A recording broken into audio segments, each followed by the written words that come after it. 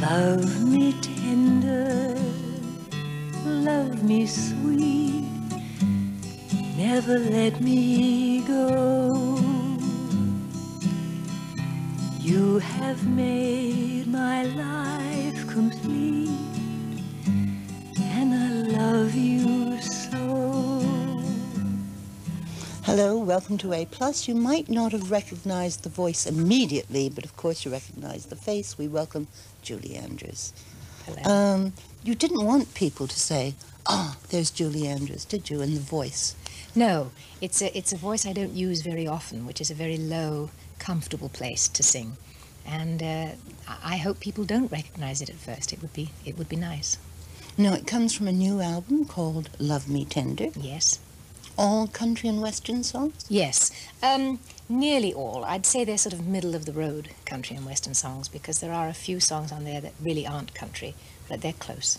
Now, why did you want to suddenly do this kind of thing? Or is it not that sudden? It isn't that unbelievable. It's a very simple answer, and it is that I love to record, and I don't do it often enough. And if I do record, as a rule, it's usually recording something that has a character in front of it, like Mary Poppins or Maria von Trapp, and so I never get to record as myself.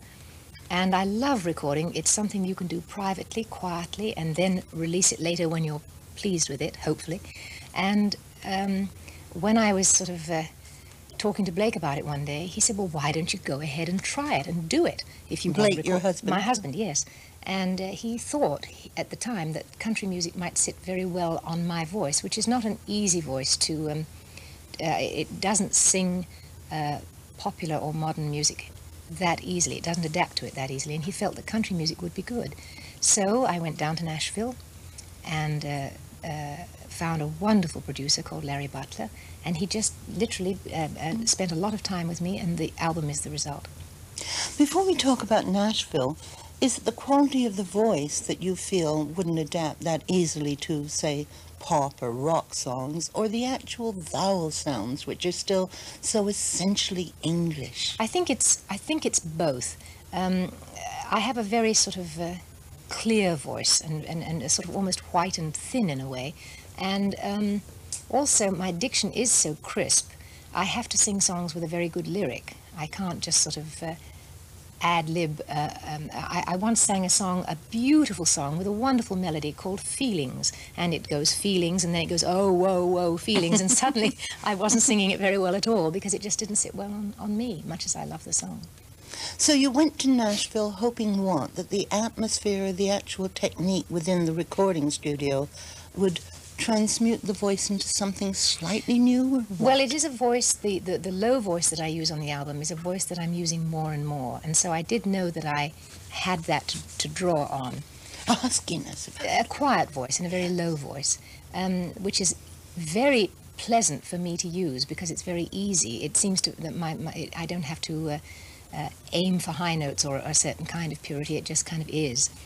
And Nashville, of course, is the mother lode of country music. And since Larry Butler, the producer, lived in Nashville and he said, come on down, that's exactly what I did. But I'm wondering if just walking around the streets of Nashville does something to you in your interpretation of their storytelling songs, aren't they? Western yes, they are, songs. and they're very much from the heart. They may sound a little hokey or sentimental, but they're not when you're there. Mm-hmm. They really come. People are not ashamed to say or to sing what they're feeling. And yes, I guess I did absorb a lot while I was down there. I certainly listened to so much music while I was down there that... What, live music, you mean? No, I just listened to an enormous amount of country music, records and things like that. I kind of... it was Larry's idea that I should just immerse myself in it for a good 3 or 4 days, and that we should then pick songs from that. No. The funny thing is, people, well, somebody like me, you think of walking into a studio and knocking off an album in a day. You said 3 or 4 days. Surely it takes longer than that. Oh, that was just the preliminary work. It didn't take as long as you would imagine, because country music is very much made on the spur of the moment. There were no orchestrations that were pre-written or anything like that. We literally made music the evening we went in to record, which actually was very good for me, because I'm rather a careful person, and this made me loosen up. Do you mean that your musicians were sort of ad-libbing, let's see what happens? Yes, we said, we're going to do so-and-so tonight, guys. And one of them said, well, what key? And they said, oh, any old key, what's comfortable? And I said, yeah, but I think that, no, you just sing in our key. And so I did. How terrifying! It was very good for me. And then they said, well, I'll play this and you play that, and why don't we do a bit here, and we'll do another chorus, and let's try it. And we'd put one up and try it, and then if we didn't like it, we'd do it a little better or something like that. Do you know, after all those years of a very tightly disciplined pit orchestra on Broadway, had to be, and of course in Hollywood, the orchestras are it's all pre-recorded. All pre-recorded. Was this the first time in years that you had fun singing? I would say I always have fun singing. I have to be truthful. It is a joy to be able to sing with an orchestra. But yes, it was the first time I was able to have fun without anybody judging it in any way. I was really doing it for me first, and we were just having fun. Would you like to keep on doing that, sort of flying the way you want to fly? Well, I think anyone's ambition in life, especially as you get older, is to fly as you want to fly in many things. But I don't suppose it's completely possible. It depends on the nature of the work you're doing. One always hopes to sort of make it look easy. But I think probably if I'm doing a film, it would be hard to fly like that. One would have to pre-record. One would have to do it. And yet you strike me, your whole professional history strikes me as one of somebody who wants to take risks. I think you're right about that. I do enjoy taking risks. I don't like to repeat myself because that's something I've already tried or done. I think one obviously does eventually repeat oneself because of a certain amount of character comes through, and one does repeat oneself. Well, I would like to suggest to you that another way in which you might be said to have taken risks is that you haven't minded sending up your own film image. And I'm thinking about the film S.O.B., yes, in which you play a Hollywood star with a Hollywood film director husband, and when the film you've made turns out to be a colossal flop, your screen husband hits on the idea of turning it into a porno film, using not only your body, but your money too. And this is your reaction.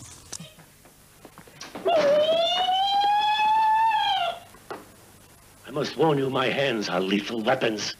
Oh, so's your goddamn fountain pen. I'd better be going. You stay where you are, Cully. You're a witness. You lunatic. You maniac.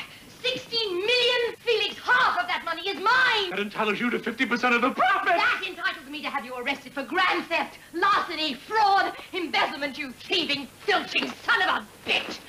Sally Miles swears. You're gonna give me my 8 million, or so help me, I'll have you locked up for the rest of your unnatural life.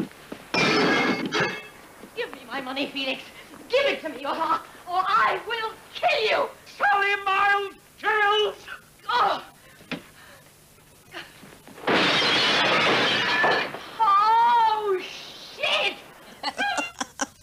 Well, Sally Miles, Julie Andrews, how many times did you have to do that? A few, and it was the best fun. It was it's really one of my favorite films, and it was fun to send myself up. Now, was there any parallel between that fictional film and real life? Because your husband, Blake Edwards, was the director-writer of that film. It was the film in which you first appeared topless. Now, how did he approach you? I mean, a director could do it to an actress by saying, incidentally, honey, there's one thing about the script. But how did your husband say to you, Julie, I want you to play the part, but? Well, first of all, he was my husband, which helped a lot. And secondly, he, believe it or not, wrote the screenplay about 10 or 12 years before the film ever got produced. Every major motion picture in Hollywood, studio in Hollywood turned it down at first, and it took a long time to get it made. So I had 10 or 12 years to think about it, and knowing that it was for Blake and that he would do it in extremely good taste, I really didn't worry too much or mind. In the best possible taste? Yes, I think it was, because it was very much within the character. It wasn't gratuitous. It was very necessary for that role, and I certainly wouldn't do something like that if it were just exposing oneself. That would be wrong, but it was within the character. The film is an attack upon Hollywood, though. Yes, it is. And yes, there are biographical things in it, lots of biographical things in it. Blake drew from our lives, people that he's known, people that have passed away, the whole sequence at the end with the crazy dead body and the burial at sea. I think that's based on a story that's going around Hollywood. How many years did you actually spend in Hollywood? I guess I was there from the early 60s onwards. So it's about 25, 27 years, something like that. Did you ever feel at home there? Yes, I do feel at home. You know, I spend a great deal of my time still there because Blake is an American and he works in Hollywood so much. And it does feel like home. America has been very good to me and very generous. It's just accepted me and embraced me. But do you still feel essentially not English but European? I mean, your basic home is now in, I can never say it, Stad? Stad? Very, very good try. In Switzerland? In Switzerland, yes. That's our sort of real base and our hideaway and where we run to when all the hard work's over.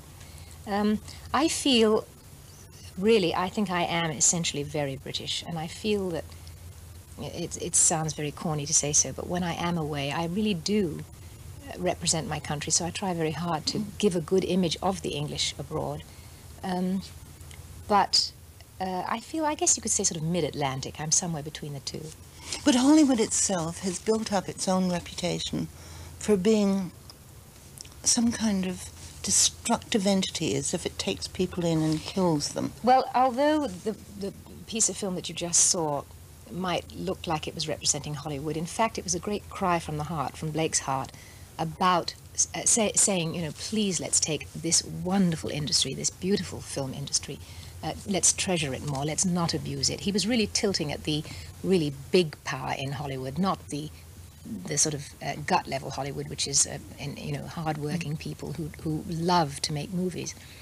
And it really, you don't have to be part of a society that one reads about in the newspapers. We're very private people over there, and we don't go to all the Hollywood parties and do all the glamour things, only when necessary. But the star people, the fragile people, the vulnerable people, they seem to be the ones who can be destroyed by too much success. Well, it's I guess, pretty seductive. And if you're not fairly well rooted in yourself, it probably could topple people and make you disbelieve things. Now, when you say rooted in yourself, that leads to, we know about not just Hollywood, but the sort of California freaky occultism, self-observation. Now, I know both you and your husband went through courses of analysis. That's true, isn't it? Mm-hmm. Do you think you would have done that if you'd remained in England? I mean, it's such a common thing to do in America, isn't it? Like going to the dentist. I'm not sure it's that common. It's a very privileged thing to be able to do. And I'm very grateful that I was able to do it, because I think it's helped me keep on a sort of fairly sane and steady course. But who suggested it? I did. Mm-hmm. I wanted it. Why? Well, I think that there was a time in Hollywood when everything was going on around me, and I really wanted to. I had many questions that needed answers. That's about the best description of it, and I did find those answers for myself. Also, I think that's probably enough said about it, really. Yes, I know it's much too intimate, but you must discover things about yourself that surprise you, and you have to come to terms with those surprises. Yes, it is a hard-working thing that you're doing in analysis. Does it weaken you for a while? I think it's a little like tidying up a very untidy cupboard. And when you start to tidy it and put it right and everything gets thrown on the floor, it's all in a bit of a jumble. But then you start putting back the pieces that are valid, and it's okay again afterwards, one hopes. And the things you're throwing on the floor before you put them back in a new place are memories and... No. I think the things you're throwing away, I hope, are neuroses and garbage and things you don't need to carry around with you all the time. But it is a complicated subject, don't you agree? It's very hard to explain. But did you find, I mean, it seems, again, reading the facts, you had a very pressurized childhood. You were making a living from the time you were 10. Yes, so. yes. It was different, that's for sure. At the time, it didn't feel like it was pressurized. Of course, it never does to any child. No, they and- think all children are like that, Yes, don't and it's they? only in retrospect that it probably was a little bit. But it certainly gave me some awfully strong things to draw from in later life, and I'm glad that I did have that early training now. Now, we've talked about the risks you've taken. You seem to be constantly trying to destroy the very successful image of the English rose. Now, why do you detest it so much? I don't. What's the matter with Mary Poppins and the Sound of Music? I think I better put this to bed once and for all. There is absolutely nothing wrong with it, and in fact, I would hate to destroy those wonderful. I wouldn't put down those marvelous films for anything, because they did give a lot of people a lot of pleasure, and I'm thrilled to have been a part of them. Really.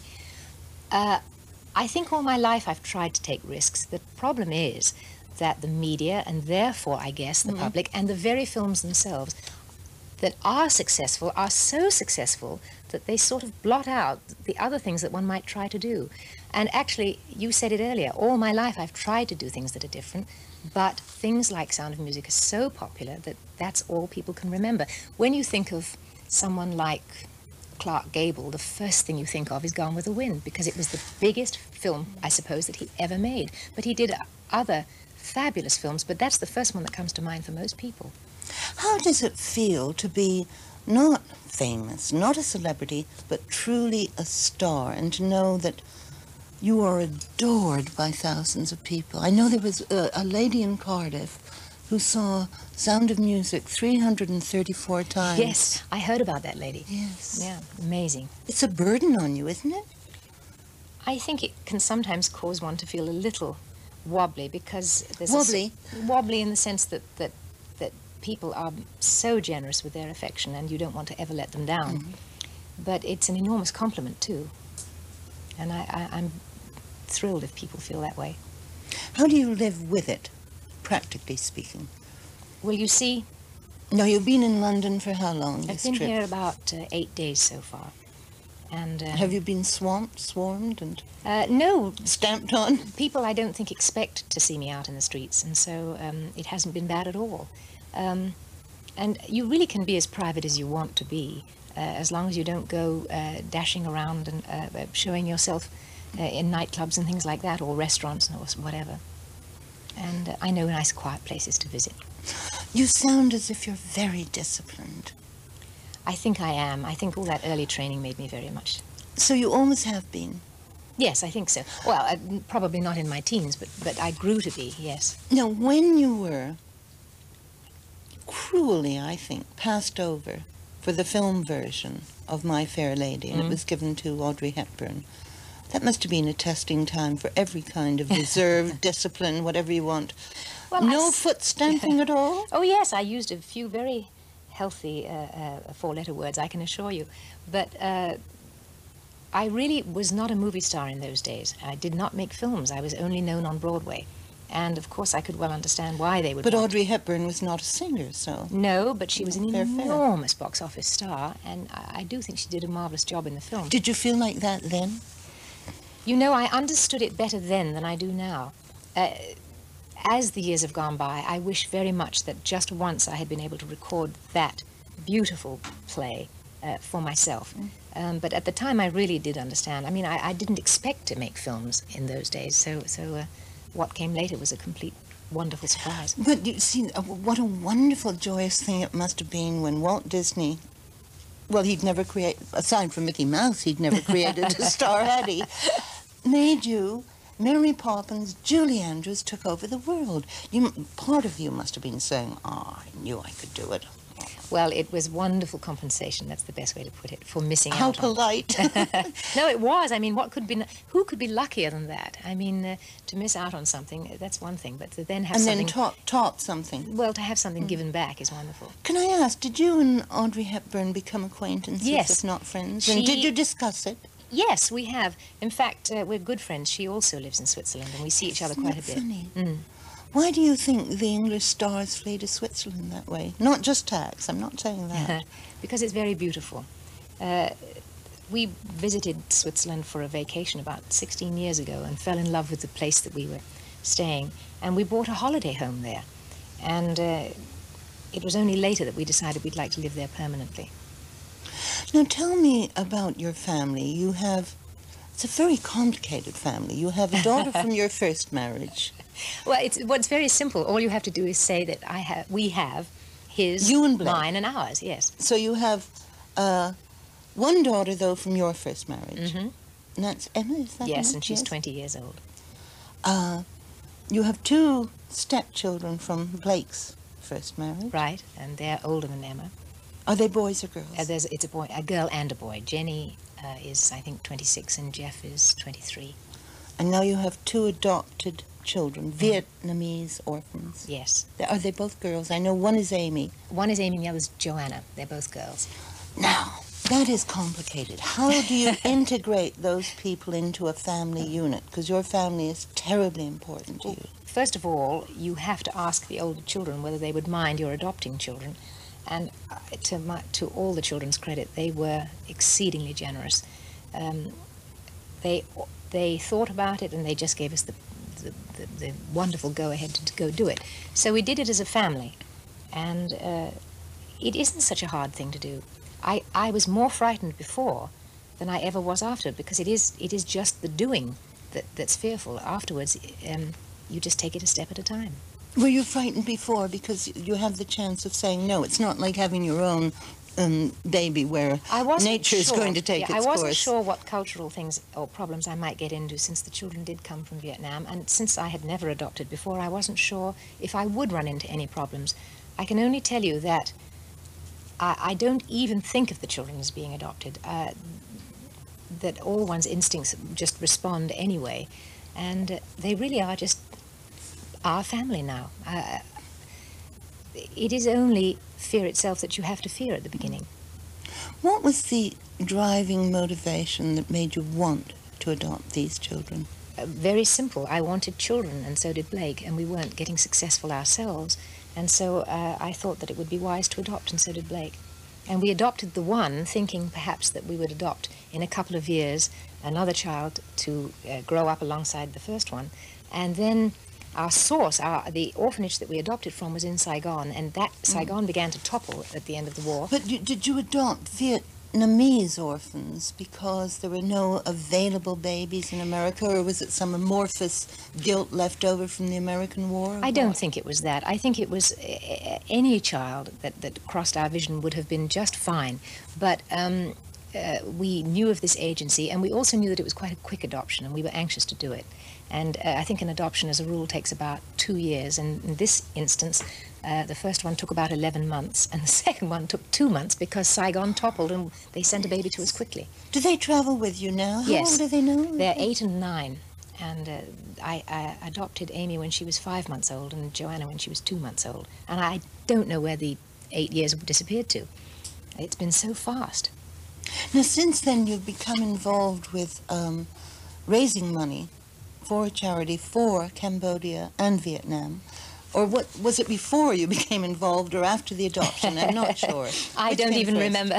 Actually, the organization that Blake and I try to raise funds for is an international organization, and it happens to work a great deal in Southeast Asia, but it also does But enormous work you've actually elsewhere. toured and undergone some hardships for it. I went to see for myself, because Amy and Joe come from Vietnam. I wanted to see for myself, and when this agency that we support, which is called Operation California and is based in Los Angeles, although it's an international relief agency, when they were making a trip to Vietnam and Cambodia and Thailand, I went along with them on one of their trips just to see for myself.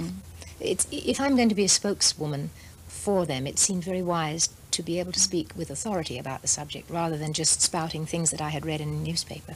And when you saw what you saw, that must have changed you a great deal. I think it did. You could say anything you like. It devastated me. It stood me on my head. It changed my life. It certainly put an enormous amount of my life into proportion.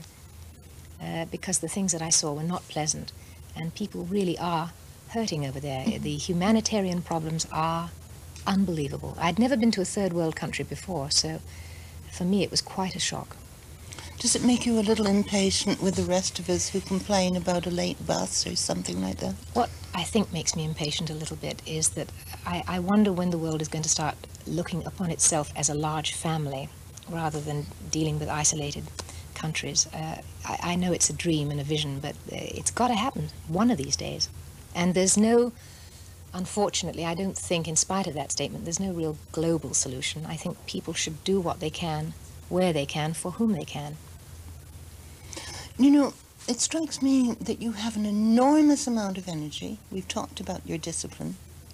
Is that just a facade, something that's been built up over the years? Or is this really you? No, I think I am blessed with some energy, and a lot of it.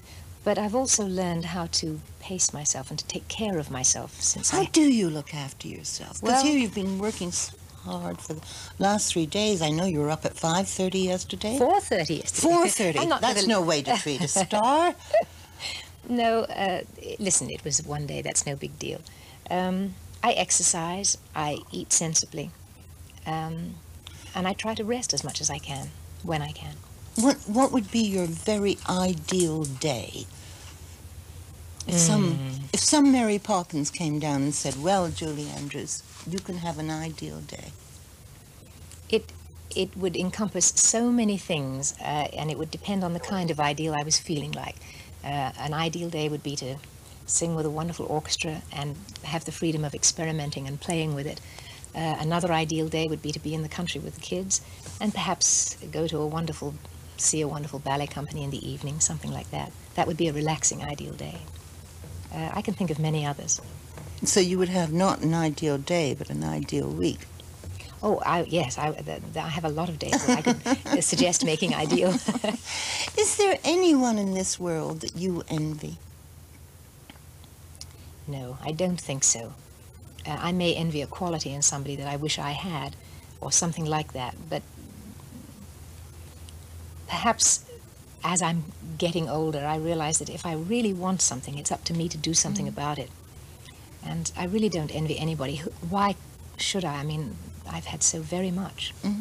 So to what moment in your life, what quirk of fate or haphazard happening would you put down the moment that set you on to this very enviable road? There have been a series of phenomenal pieces of good luck in my life. They've passed my way at exactly the right time, and I happened to be there to be able to pick up on them. But I don't think, other than those wonderful moments of timing, which of course contributed a lot, I think it's just a whole mass of things that have contributed to this. If it hadn't been for the early work and the discipline, I might not have been ready when the other things came along. It's hard to say. I know that going to America for me was an enormous, big stepping stone to broadening my horizons in work and in my life and everything. Well, I'm very glad that you happen to be in England for this interview. Thank So you am I. very much. Thank you, Julie Thank Andrews. you. And while we listen to Love Me Tender, and the lower voice belongs to Mr. Johnny Cash from your new record, let me remind all of you watching that A+ will be back again tomorrow at 2, and we'll be talking to the singer Elizabeth Welsh and holding the finals of the special competition we've been running with TV Times. Do join us then. Goodbye. Love me tender, Love me true, all my dreams fulfill. oh my For my darling, I love you, and and I I always will.